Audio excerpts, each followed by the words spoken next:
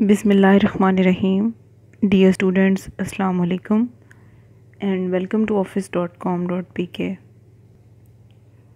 Dear students, this is your very own platform where you come and learn, and we also try to provide you with handy short notes so that you can learn the topics on your fingertips. And I hope and believe that we are successful in our efforts.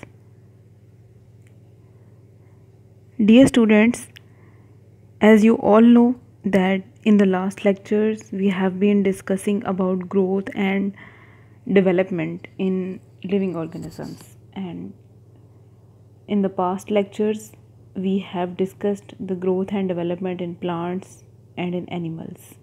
We also covered a very important topic of chick development in the previous lectures, and also we have discussed various mechanisms of development through which we were able to understand the role of cytoplasm, the nucleus, and the role of gray crescent in the whole process of development. Dear students, today we are going to discuss the concept of differentiation as well as embryonic induction. Dear students, differentiation was defined in the previous lectures as well, that it is basically the characterization of cells into different groups depending upon their functions. For example, the cells that are going to perform the process of excretion will become kidneys.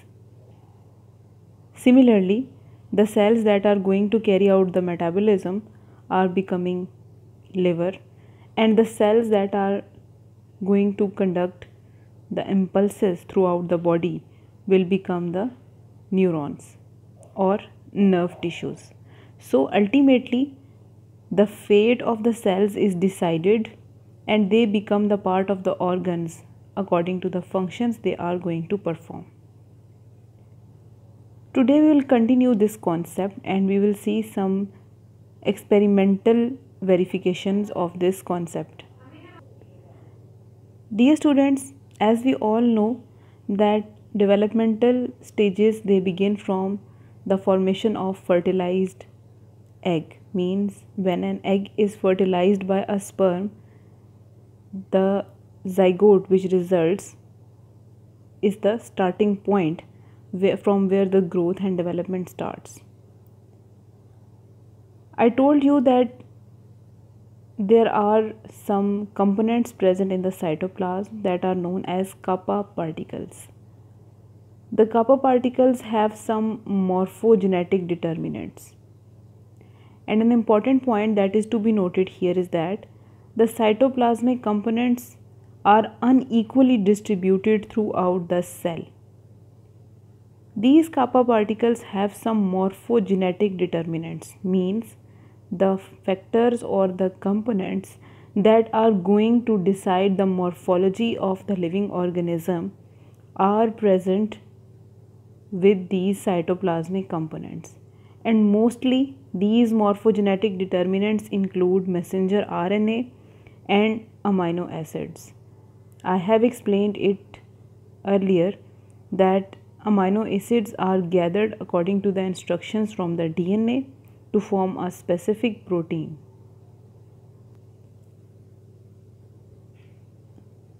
So these morphogenetic determinants that include messenger RNA and amino acids, they control the function of specific cells, and they are also responsible for directing the group of cells or making them for their specific function, which is actually the differentiation. And the category of cell is determined depending upon their function in the future organism.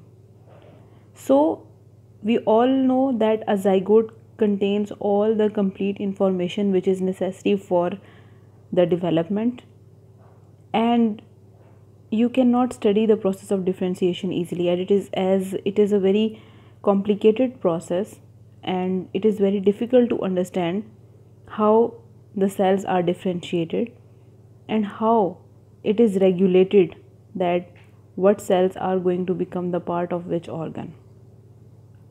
So, various factors alone or together control the differentiation, and this is also known as the embryonic induction. Means certain layers, they control the growth of the other layers and they stimulate the other layers to form different organs.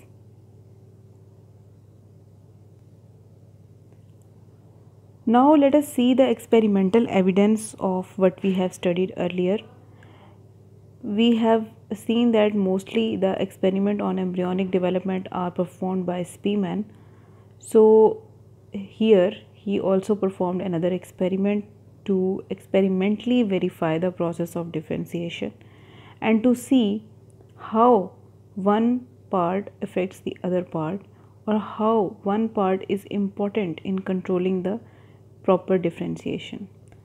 So these experiments, the experiments to verify the process of differentiation, they are performed on embryo of frog. So he basically performed two series of experiments. In the first series, he took a frog's embryo, and after that he removed the piece of ectoderm from that embryo. The piece of ectoderm was removed from that embryo. The piece was grown separately, whereas the embryo without that piece was grown separately. Now two kinds of results were observed. First, the piece of ectoderm that was separated earlier, that was active and healthy, but it did not show any kind of proper growth and structure. Means it was growing, but it could not be told that what organ it is going to form.